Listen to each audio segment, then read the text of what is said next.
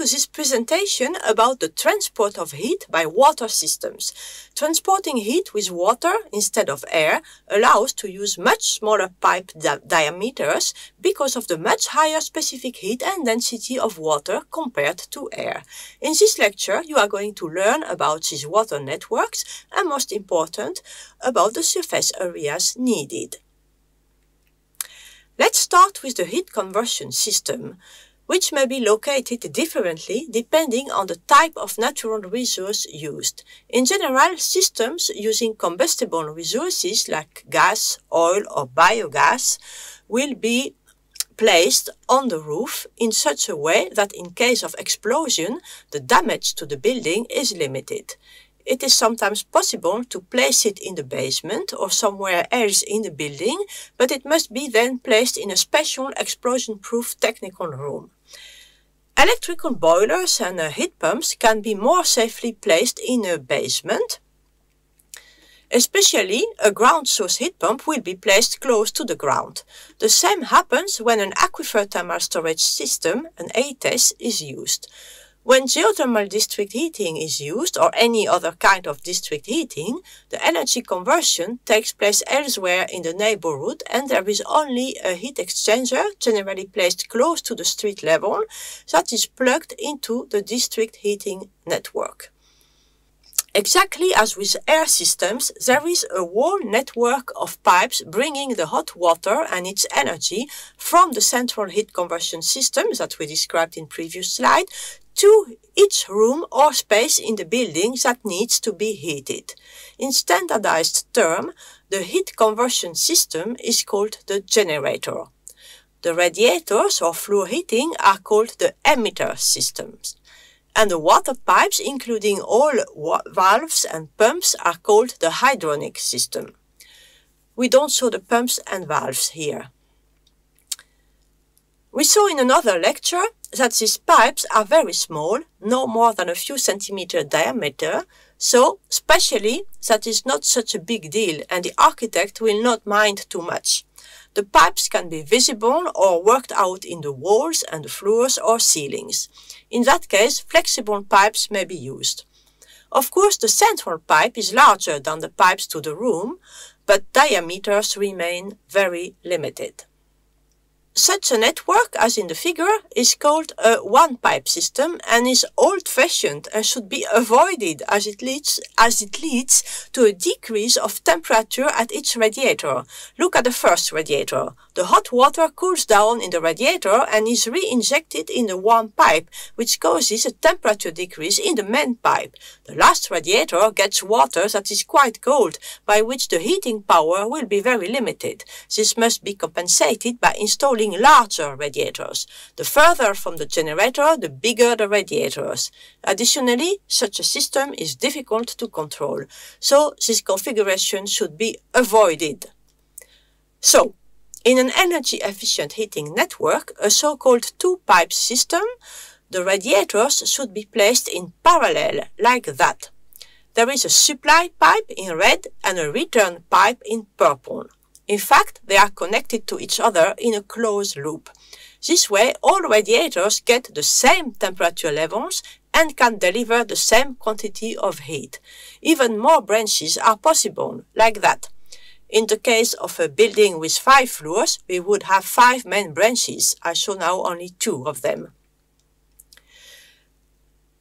This last configuration is very similar and is often used in combination with flexible pipes like in floor heating. There are then 2 headers. The red one is a distributor, the purple one is a collector. Finally, just like there is a fan in an air handling unit to push the air through the building and to compensate for pressure drop in ducts, we need pumps in the water system to push the water through, overcoming pressure drop and height differences, especially when the generator is placed in the basement. Generally, the pump is placed at the return side. You see here one of the radiators in the hydronic network of the building I am working in, with its supply and return pipes and the connection between the pipes and the radiator. On the right, you see the header of a floor heating system with distributor and collector. In general, the velocity of water in pipes should be limited to 1.2 meters per second to avoid noise and pressure losses. In another course and during week 1, you learned how to estimate the heating load of a complete building as the sum of transmission, ventilation and infiltration, solar gains and internal heat gains. Let's take again the same building as previously. And imagine you have calculated the needed heating capacity, which is the maximum nominal load during cold weather. Imagine this total heating load is 600 kilowatt. There are 5 floors. Imagine there are 16 rooms per floor and they all need the same quantity of heat and we neglect the corridors. We therefore need to bring 600 divided by 5 divided by 16 is 7.5 kilowatt per room. How large should the radiators be?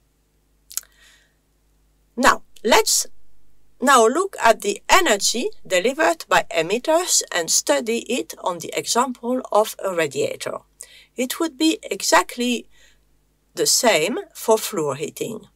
Let's call the temperature of the water entering the radiator at the supply side Ts and the temperature of the water leaving the radiator at the return side Tr.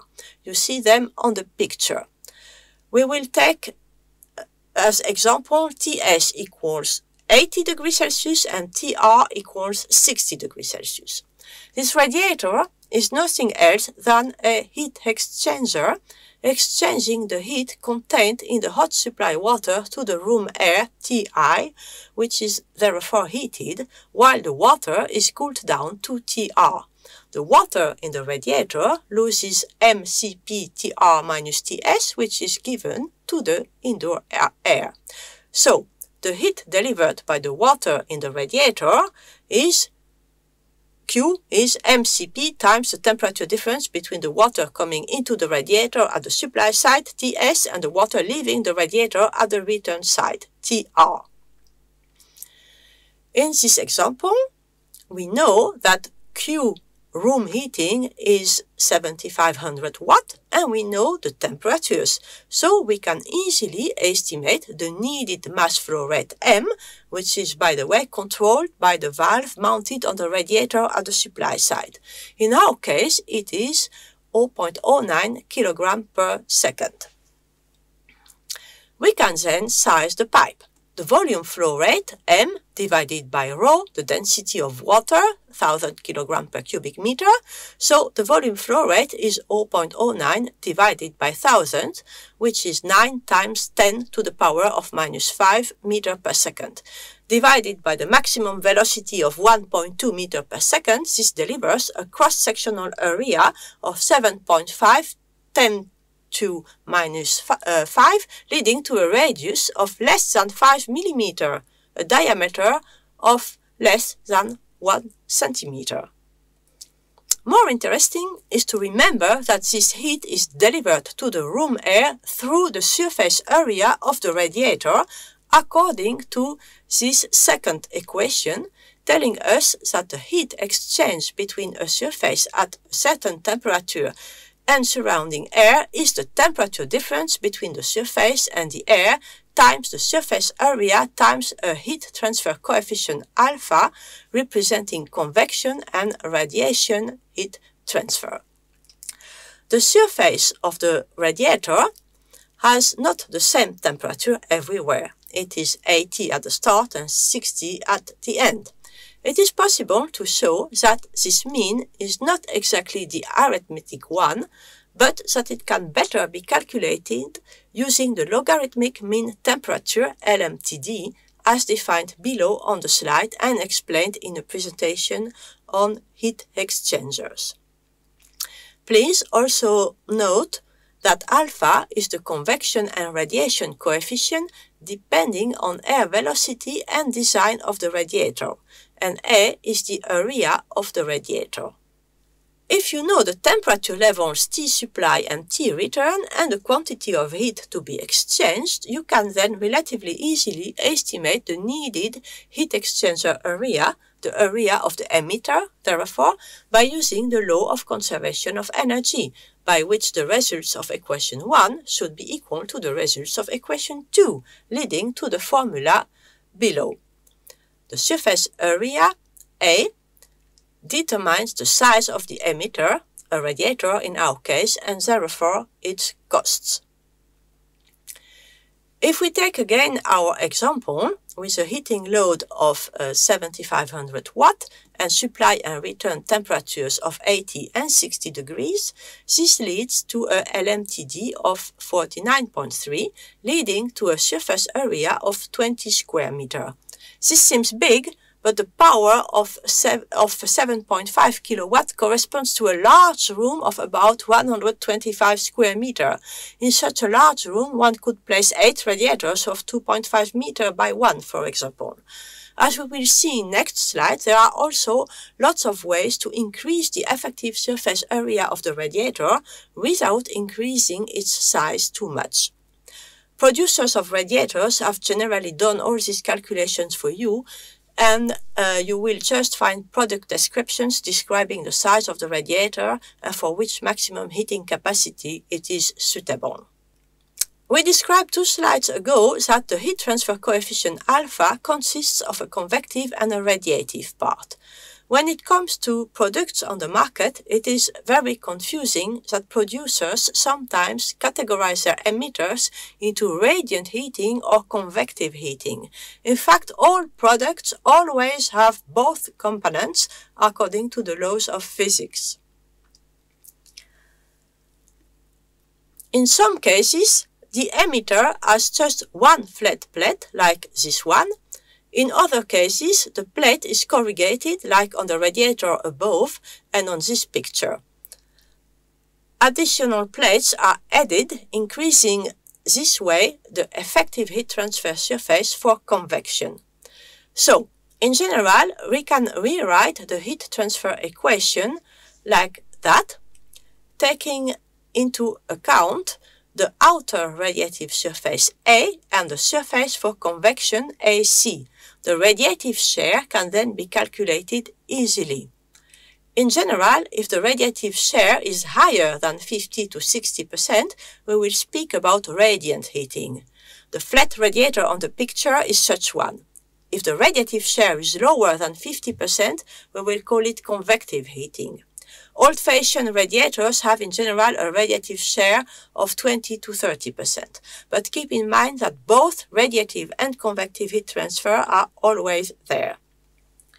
I also remind you of what you've learned in the course Health and Comfort in Buildings, being that the temperature of the surface is very important for the comfort.